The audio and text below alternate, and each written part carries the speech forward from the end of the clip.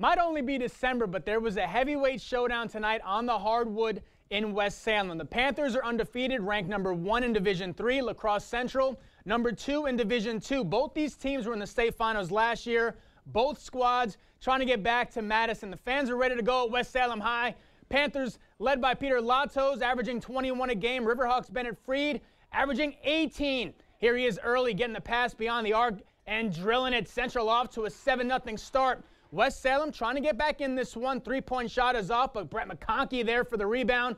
Puts it back in for the score. And then Tamarin and Henderson with the cross-court pass to Carson Kepnick. He's going to drain it. Panthers with an 8-point lead at the break. But Central would battle back. Bennett Freed ties it up with this 3. He'd finish with 18. And then Nick Williams, he was ice cold down the stretch.